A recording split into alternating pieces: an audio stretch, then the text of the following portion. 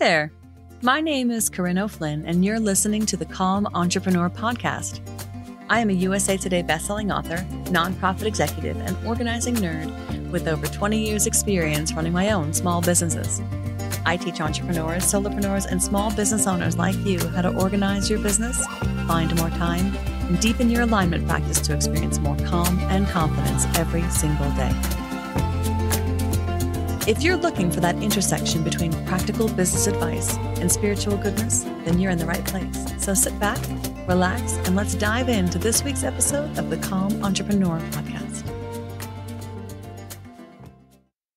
Welcome to the Calm Entrepreneur Podcast. I'm your host, Corinne O'Flynn, and this is episode 10. Have you ever felt stuck in a particular choice and wondered if it was too late to change direction? It's a common enough thing, thinking that you're stuck. But the truth is that it's never too late to change direction and pursue something new. But that's easy enough to say, right? Because making a decision to change can be really hard, especially when the stakes are high. When we choose a path, we invest time and money and energy into it. But when we realize that we've chosen poorly, those sunk costs alone can start to feel like a prison in and of themselves, right? That sense that we're too far in can feel really stifling. It can make it feel like we can't shift out, like there's just no way to go. But there may come a time when you realize that you have no choice but to pivot. And maybe that time when it arrives, it arrives as a feeling. It could be a feeling of increased stress and unease, or maybe your energy is completely sapped whenever you sit down to do your work. Maybe the signs aren't that subtle at all, and you realize that you've just lost your fire for what used to be your thing. And maybe it has nothing at all to do with how you feel, and it's more about things that are showing up in your balance sheet, or in the way that your customers are responding, or maybe a strategy that you were using just isn't working anymore. However it comes, the knowledge that we've made a wrong decision can be a really hard pill to swallow. But all is not lost, because I am a true believer in the fact that pivoting is sometimes the smartest and sometimes even the only right move. Because when the path that we've chosen is not leading us where we want to go, it's okay to pivot. It's okay to change directions, even when that is a really scary thing. So I'm speaking to you from experience because this is something that happened to me over the last several years. And in fact, this podcast is the outcome of, the latest iteration of changes. And I'll share that story with you. So as briefly as I possibly can. In 2018, I started a new pen name, and I was invited to join this author group, and we were a large group of authors, and we were doing short novellas, and we were releasing in groups in themes. Every month we would have a theme. So for example, one would be like, where it's spring break. One is it's Valentine's Day. And so we would all write stories that had that as the theme, even though they weren't necessarily connected to each other. But what we were doing was we would release once a month. And that was great because they were short stories, and it was this wonderfully fun thing, and it was really fabulous until it wasn't. There came a point about a year in where we were exhausted. Our readers were exhausted. We had a fantastic reader group. Everything was going swimmingly until it kind of hit a wall. And this is in 2019. So this is even before the pandemic. But at the end of that, I started feeling like I was coming into a burnout. And I wasn't really sure. I didn't call it burnout at the time. I wasn't sure what was going on, but I felt like, oh, okay, you know what? This isn't working. This isn't feeling the way that it used to feel. But I'll tell you that the money was really juicy at the time. It was one of those things where we had kind of hit a lightning strike, and the algorithms were working for us, and social media was working for us. And we had this fantastic reader group, because this is back when Facebook groups were rocking and rolling, and the sky was the limit.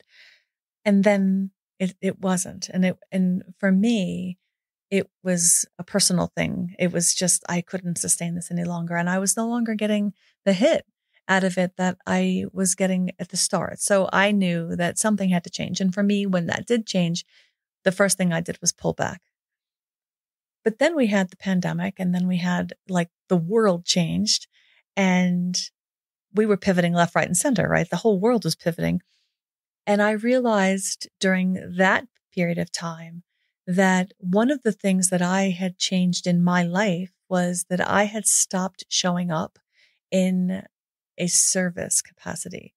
And that sounds like a strange thing, but it was a, a, a journey of self-discovery to get to that point where I realized that was what the thing was. But I had managed to burn myself out in my work to the point where I was like, oof, I need to just not participate anymore in social media and show up the way that I had been, because I was just wiped out. And then the pandemic happened, and it became easy to really become a hermit, right? And holy cow, I stayed at home I had no inclination to leave the house.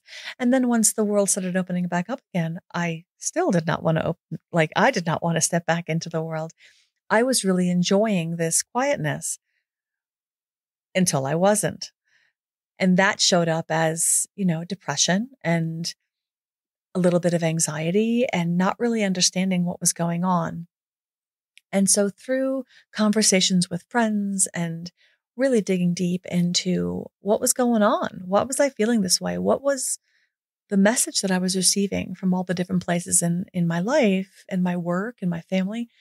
And it was that I had stopped serving. And, it's such a huge part of my life. And I have a nonprofit actually that is 100% volunteer. And I do a lot of giving back in that way. But during the pandemic, that stopped too. And I volunteer with my boys in the Boy Scouts, and that stopped. And so all these different outlets that I had for giving back had closed down. And it took a really long time for me to realize that. And once I realized that, I was like, whoa, this is like so unexpected. How am I going to move forward? And I realized that what I wanted to do was give back in a different way, in a new way. I didn't want to reopen those doors necessarily the way they had been opened before. Yeah, I was interested in the Scouts still, and I was interested in, of course, in my nonprofit support work. But the thing that I wanted was going to be something new. And I didn't know what that was. I just knew that it had to be something new. And I did a lot of deep diving, and I realized that I want to turn the thing that I am most tapped for into a business. So when I got involved in a coaching program, and one of the first things they ask is, how do you find your thing? And I realized that, being organized and having systems and helping people run their business is something that I have been doing as a side thing, just because it's where my zone of genius is for a really long time. But it's just been a thing that I've done, to help people. And so I decided to turn that into a business. And when I first did that, I launched a funnel. And what that was a series of workbooks. And they were about organizing your time, and they were about morning routines, and they were about managing your goals and, digital clutter and all these different things. And I was going to turn those things into courses, and I was going to, pursue world domination through sales funnels. And as soon as I launched it, and I launched it well, I thought, it did well. I made some sales. It was received well. The feedback was excellent. But as soon as I launched it, like literally as soon as it went live, and I was like, yay, hey guys, I'm open for business. This is a thing. As soon as I did that, I realized I made the wrong decision. but it wasn't fully wrong. Like there was something about it that was right. And I had called it the Calm Entrepreneur. And I was like, I don't know, what about this isn't working? It just wasn't hitting. Meanwhile, I'm still writing, and I'm still doing my author gig. And, that's a full-time business. And I'm trying to figure out like, oh my gosh, I just spent the better part of 8 months developing this business. And I realized like, whoa, this is just so not right. So I had to kind of go back to the drawing board. And I realized that I didn't need to scrap it. What I needed to do was pivot. And so that's what I did. And so I decided that I still needed to keep the calm entrepreneur was a thing and it was my thing, but it wasn't the only thing. And so I tried to figure out how that looked. And what that ended up being was, I was taking my own brand and making myself the brand, Corinne O'Flynn, right? And the calm entrepreneur is a suite of things happening within the brand. So it's my podcast, The Calm Entrepreneur with Corinne O'Flynn, but it's also my community. And it's going to be the umbrella under which I launch my upcoming courses. And it was an interesting shift because I had done so much work. I had developed so much content and I had really invested so much time and energy and money into rolling it out the way that I had, only to like shut it down as soon as it went live. And it was like, whoa. So there was an element of embarrassment there because I was like, my gosh. And I wrote this email to like my email list, which I had been developing over the course of that. And I was like, guys, I almost didn't want to write this email because this isn't what I thought it should be. And of course, everybody who was on my list was super duper supportive. And all of my friends and people that I don't know were like, you know what? That's great. This is groovy. I'm here for you. I'm really interested in what you're doing. I can't wait to see what happens. And so I was like, okay, so here I go. And then I realized what I wanted to do was what I'm doing now. So podcasting, this is service. This is filling me in the place where service fills me. I really enjoy giving back. I really enjoy telling stories. I really enjoy sharing information and making it digestible and putting my spin on stuff. Like I really do believe that the calm entrepreneur, the calm piece is the important piece. Like, yeah, we're all entrepreneurs, but we're people and we have lives. And, I'm choosing to focus on people who are running businesses, but, maybe you're not. Maybe you're aspiring to run a business. The important piece of what I want to do is the calm piece. And I think that my zone of genius is helping people get their stuff in a pile and making a system and organizing in a way that works for them, that is not prescriptive. I'm really big on not making it prescriptive. I think that one of the things that is wrong with a lot of the trainings that are available out there is, not, you know what? I should take that back. It's not that they're wrong. It's the thing that makes them not fit is because they're cookie cutter or they're not necessarily cookie cutter, but they're one size fits all. And I don't believe that any solution out there is truly one size fits all. And that makes it really challenging when talking about things like goal setting or, organizing your digital clutter or, figuring out how you're going to tame all the information that you're gathering in your day to day, because the thing that works for me might not be the thing that works for you. And the business that you're working on isn't the same business that I'm working on. I have a podcast, maybe you have a blog or maybe you have an Etsy shop, or maybe you have no idea what you're doing and you're trying to develop it. So the one size fits all approach is not something that I feel has been fruitful. It hasn't been fruitful for me. And it hasn't been fruitful for a lot of the people that I work for, because people take on a new system and it doesn't work. And it's just too rigid. It's too prescriptive. So I believe that it's important to find the ways to bend all these different systems and find the things and explore and create the buffet and allow you to give yourself permission to pick and choose and all these things. So my pivot ended up with me here with a podcast where I am serving, and I, hopefully the things that I'm sharing are serving you. Of course, not every topic is going to hit with everyone, but my goal is to give back. And, doing a podcast was exciting for me because it's not something I've done before. Initially, I thought I was going to do blogging, but I was so tired of writing all the time. So I wanted to try something new, which is interesting. And I laugh at myself because I'm spending a lot of time, writing my notes and putting my scripts together for my podcast, which is a lot of writing.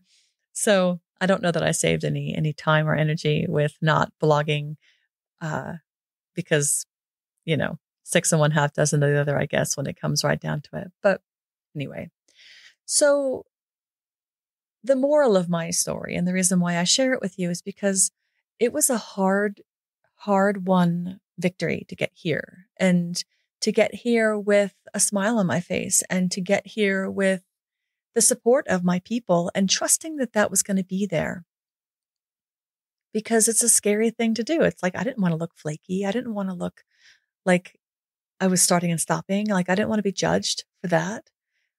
Especially when what I'm trying to do is teach you how to make a system and how to organize your business. And I'm looking like I'm kind of going bananas over here. So anyway, all of that to say that it's sometimes a pivot is the only way forward. And something that I want to make clear here is that pivoting doesn't always mean cutting bait and bailing, because, in my story in particular, I had done a lot of writing of content. I had books I put together and programs and trainings, and I've flipped a lot of that stuff around, and some of that has turned into podcast content.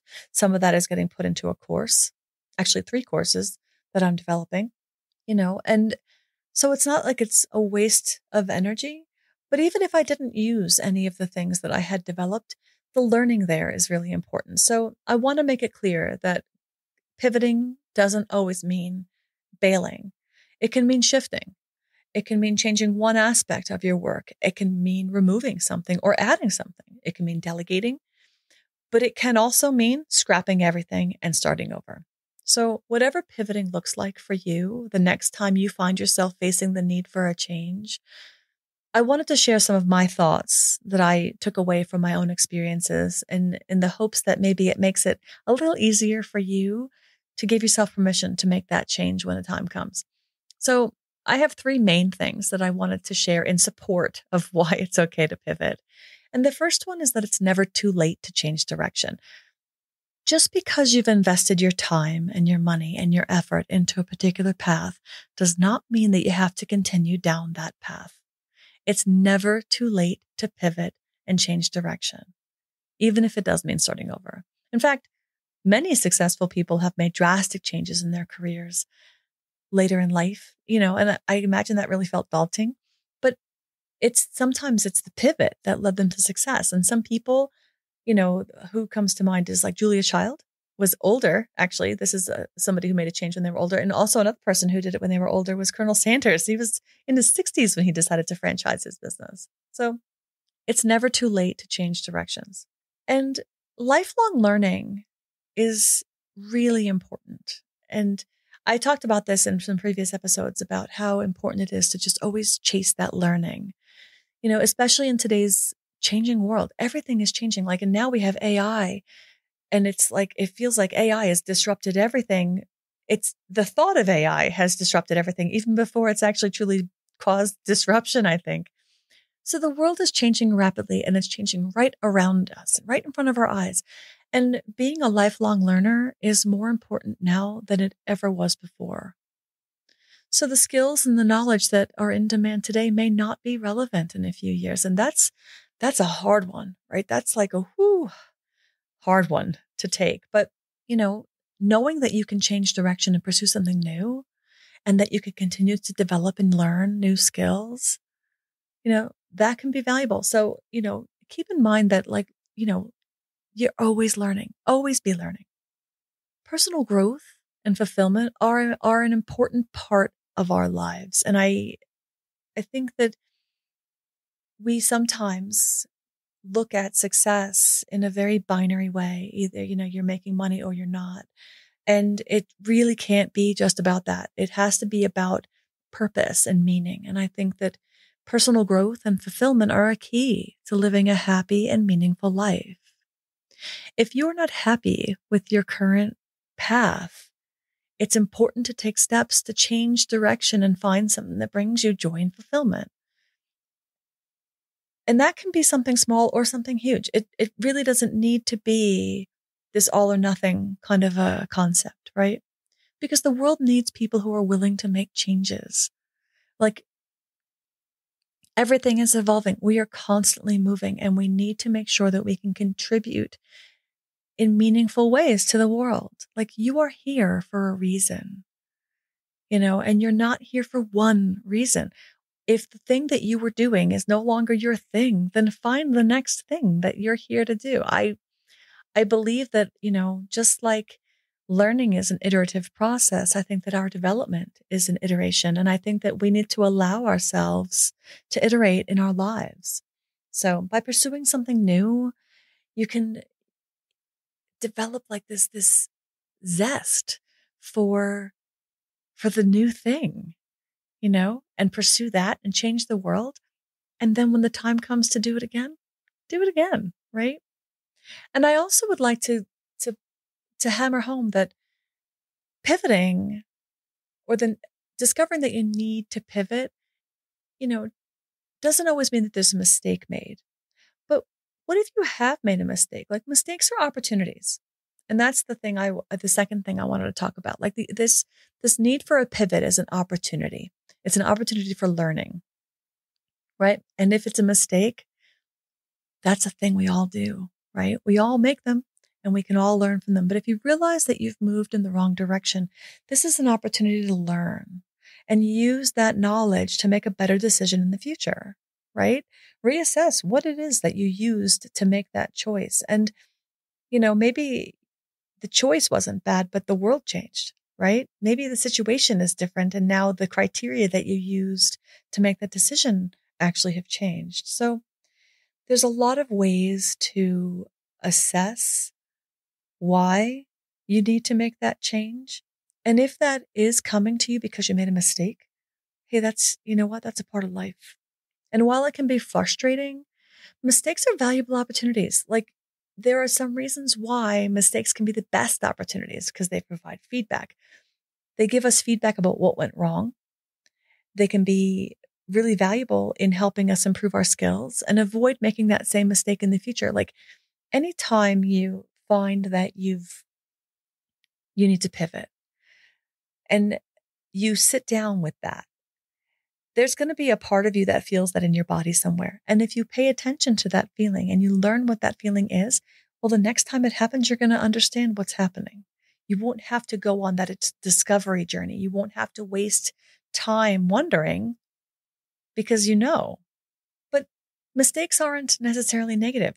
Mistakes lead to innovation, right? Post-it notes, one of my favorite things in the whole wide world. Post-it notes were invented when a 3M researcher accidentally created a weak adhesive. So that's a mistake that turned into something fantastic for all of us. Like, I don't know if Post-it notes bring you as much joy as they bring me, but I'm grateful for that mistake. And mistakes make us more resilient, right? It can be so easy to feel discouraged and frustrated. And if you find that you are looking down the lane and you're saying, oh, I chose poorly. I need to make a shift. I need to pivot. I do not want you to feel discouraged or frustrated or ashamed. I want you to embrace it, right? We learn from it. We become more resilient, and we become better equipped to handle the future. That's resilience, like, once you do it, you can do it again. Mistakes can be humbling, but they can also lead to growth and development. And by reflecting on our mistakes and learning from them, we can become more self-aware, more empathetic to other people who are going through their own changes, right? And we become more effective at navigating all the challenges that in our life and in our business. And the third thing that I wanted to talk about with regard to my support for pivoting is that, life is short and it's really unpredictable. No matter how well we plan, we can't predict anything that's going to come, right? We can roll the dice and make an educated guess, but circumstances can change and things can happen that we never anticipated. And it's important to be flexible and willing to pivot whenever necessary to adapt. So being open to change can lead to new opportunities that we never would have considered otherwise. Because at the end of the day, happiness should be the ultimate goal. If the path that we've chosen is not making us happy, then something's wrong, right? And it's time to pivot and find the new path. And life is too short. And I talk about, that fleeting sensation of life from time to time. My mom died when I was in my 20s, and she was my age. She was 51 years old, and that's how old I am when she passed away. She had actually just turned 51, so she was 50 during her illness, and she turned 51 and then she passed away shortly thereafter. And I think about that a lot, especially now because I'm the age that she was. And life's too short, you guys. Like, it's too short to waste on something that doesn't bring us joy. So if there's a way to pivot and change direction and find a path that aligns with our values and brings us happiness and also sustains us financially, I think that you should do it. So if you want me to talk you out of it, like, you need to call somebody else, because I will never be the person who does that for you. I am all about, like, follow your bliss, follow your bliss. Because it's okay to realize that you've chosen poorly. So what do you do when you realize you need to pivot? How do you face a pivot once you've decided that you have to make a change? So step one, identify the problem, right? The first step to changing out of a bad situation is identifying the problem. Take some time to reflect on what's not working. Make a list of the things that are working. Identify the problem. And then you can start developing a plan for how to address it, right? Because it might not require burning it down. It might be something smaller, something simpler, something nuanced that makes all the difference in the world. Step two, evaluate your options. Once you've identified the problem, you have to figure out what your choices are. How can you improve? Is there anything that you can do to keep everything the way that it is, but change the thing that's causing you pain? Could it be that you need to actually, hire somebody new? Does it need to be that you have to change the way that your strategy is working? Or, is an entire product line going to have to be scrapped? Whatever it is, you need to evaluate your options mindfully, and sit down and take some time, like schedule some time for this one, and talk to the people around you, and talk to the people in your industry, and talk to your friends and your family, and brainstorm, right? There's no wrong answers when it comes to the evaluation process. And once you figure out what you're going to do, set some goals. This will help you stay focused and motivated as you work out of the bad situation into the good situation, right? Think about what you want. Think about how you want to feel.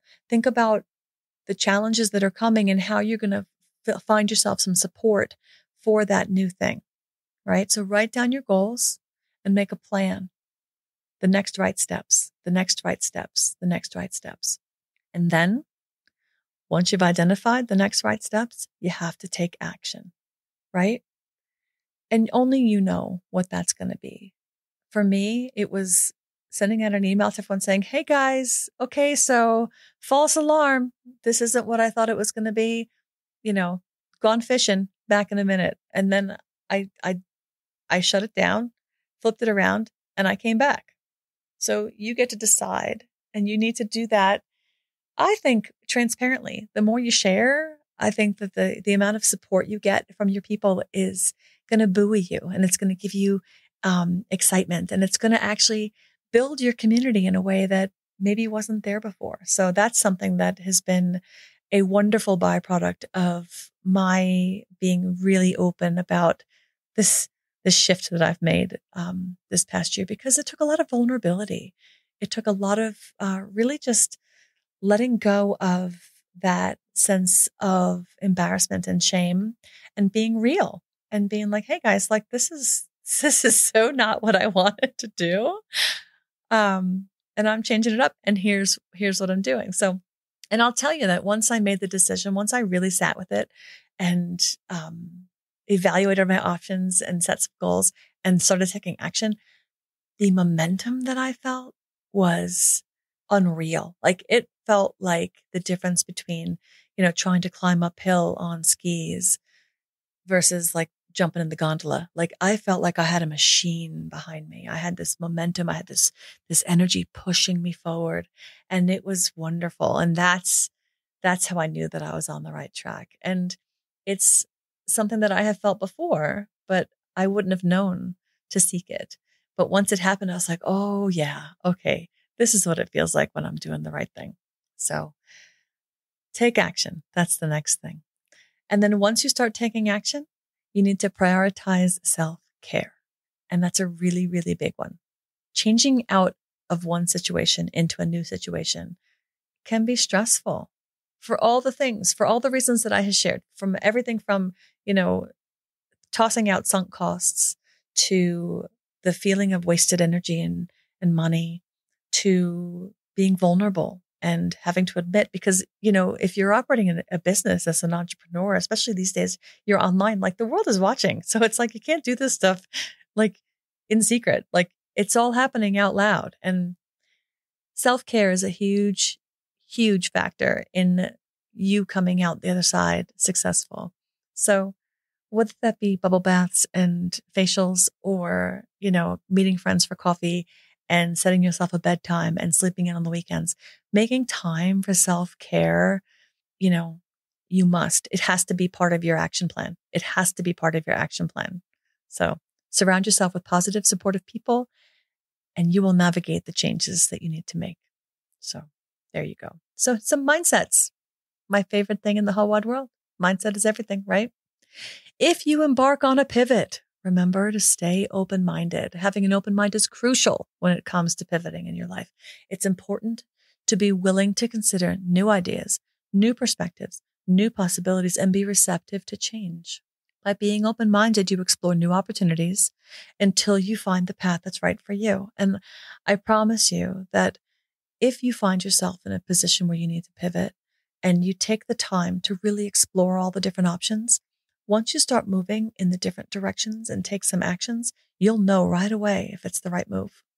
And if you get to that place where you're like, ooh, not sure, then back it up and start something different.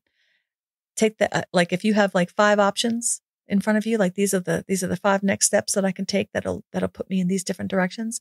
If option A doesn't feel like it's fitting, try option B. Like, stay open-minded. And of course, stay flexible, right? Flexibility is key when it comes to pivoting. It's important to take on an adaptive mindset. You have to know that you're in flux, right? You have goals. You just decided that you were going to shift out of something that felt a little bit like you were locked in. And now you're locking yourself into something new. Like, you can't. You have to be flexible. You have to kind of inch forward and kind of ease forward and like peek around the corner and try to see, okay, is this it? Is this it? Because if it isn't, you need to pivot again. And that's okay. Nothing wrong with that. But just be prepared for that and make that part of the strategy. Make that part of the plan. Cultivate resilience mindfully. So pivoting can be super duper challenging, right? And it's important to go into it knowing that you can overcome these obstacles. You can do hard things. You can persevere through difficult times, right? When you build resilience, you build that voice that says you can bounce back from anything. Like, a setback is just a setback. That's not like the end. Like, setbacks are cul-de-sacs. I was trying to make that all quippy and fabulous, and I stumbled. Setbacks are cul-de-sacs.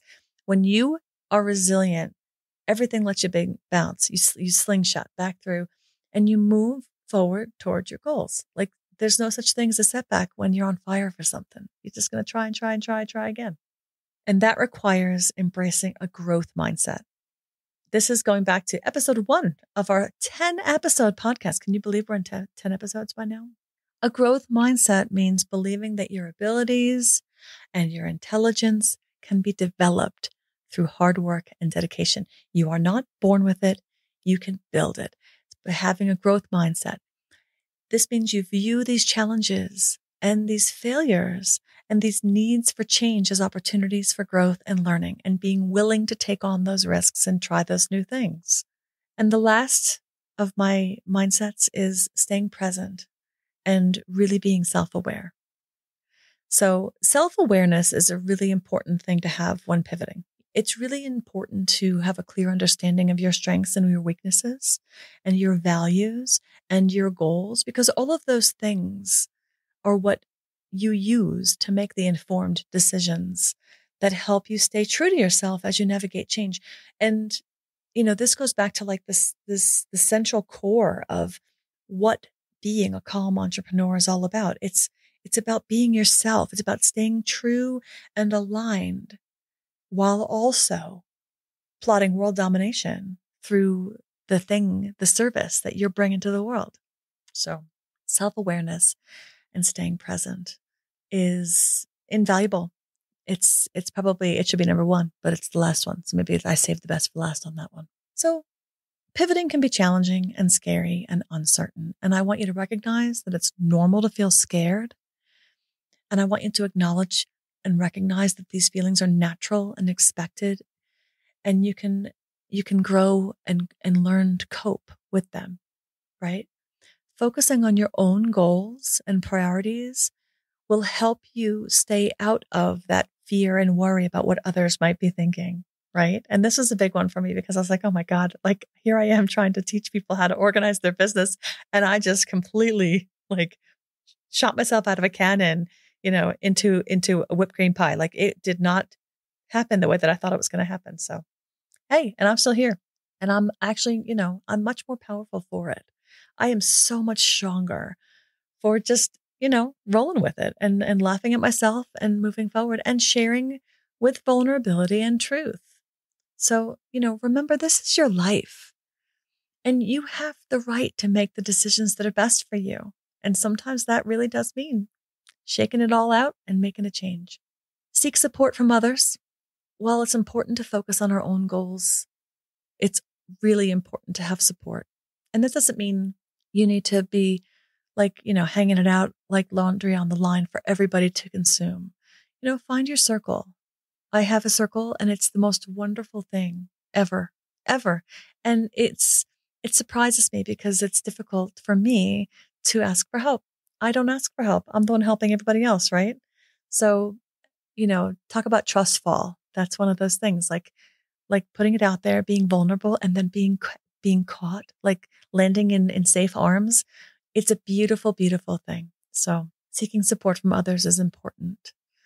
Practice self-compassion, right? Making pivots can be really, really difficult and challenging. So make sure that you prioritize self-compassion and you make that part of your strategy. Like put it on your calendar once a week, twice a week, once a day, whatever that takes.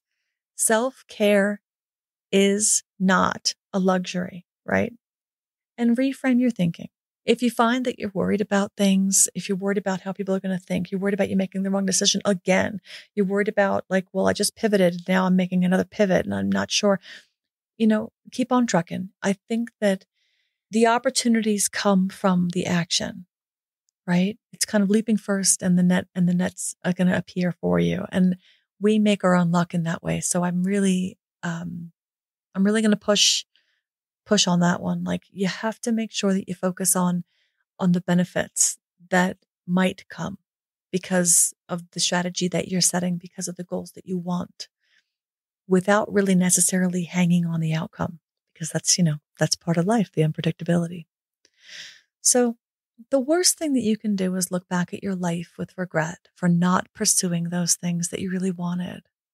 Regret for staying in a situation that's no longer working. Right? The status quo, when it's working, is a beautiful thing. But when it's time for a change, I think it's always worth evaluating and investigating where that pull is coming from, right?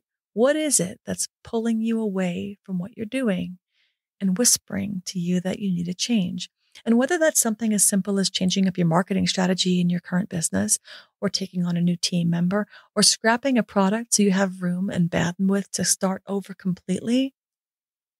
I will always be a supporter of pivoting because, life's too short, you guys. And if we're here to serve and to give back and, and to make money and to be successful and to attain and to achieve, what's the point if you're not in love with what you're doing, right? If it doesn't really, really feel good, I think that, I'm not sure that that's where I want to be. So anyway, that's all I've got for you this week. Thank you so much for listening. I went on way longer than I thought I was going to, but if you're still here, thanks for listening, and I will catch you next week.